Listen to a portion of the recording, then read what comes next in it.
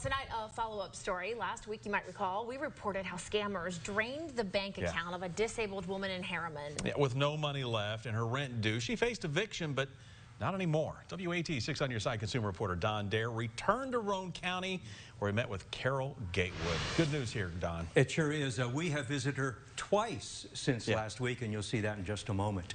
Carol needed a loan, a small one, to pay off some debts. And in early June, she believed a local company that contacted her online was lending her money. But she fell victim to a scam.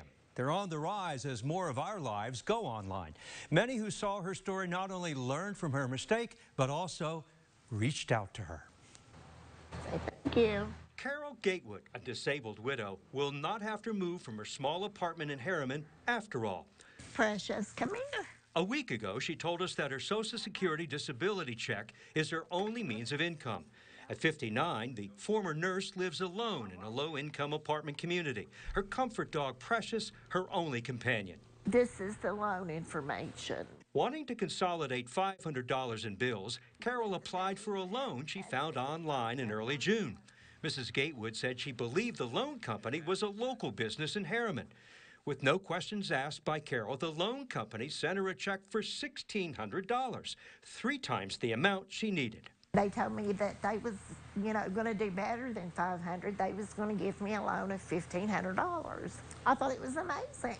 I mean, I just live on Social Security, Carol said the $1,600 was deposited directly into her checking account. She had given the so-called loan company her personal banking information during the application process. Turns out the scammers took all of her money. Unable to pay her rent, she received a warning at the beginning of July. If it's not paid, I have to vacate in 14 days. You're already late on your rent? Yes, sir. And how much do you owe? $263. Just several days after that story aired, strangers came to her aid. Carol said one lady even drove from Crossville.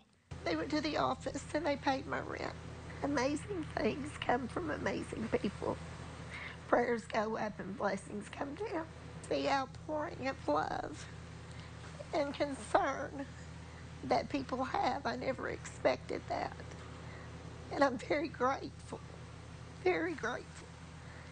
And I was already humbled, but it just humbled me more. Carol says she will be vigilant with what she has received. I will pay my bills and get some food in my house. Make sure that all of those debts are gone. Yes, sir.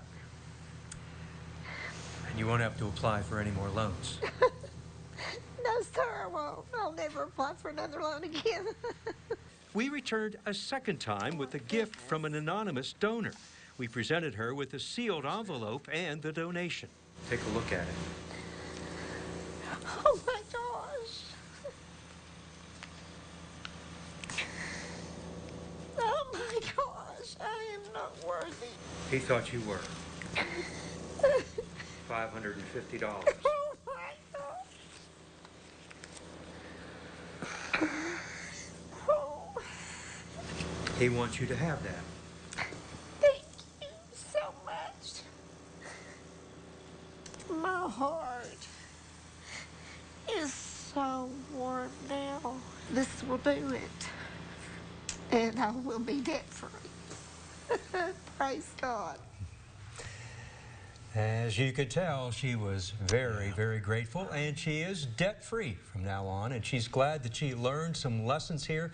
She learned if she's going to go online, that better be a legitimate company the next time. And she's not going to take out any more loans. But she's grateful that others learned from her mistake, and so grateful that so many reached out to her. So many reached out through the station as well. You could see it on our Facebook page. That's and just another lesson learned. East Tennesseans, they are so always generous. Stepping up to help out each other. Help out your neighbor. Wonderful woman. Yeah. Don, thank you very much. Thank you so much. Hey, if you have a consumer question for Don, send him an email at ddare@wat.com. You can also call his 6 on Your Side hotline number, 865-633-5974.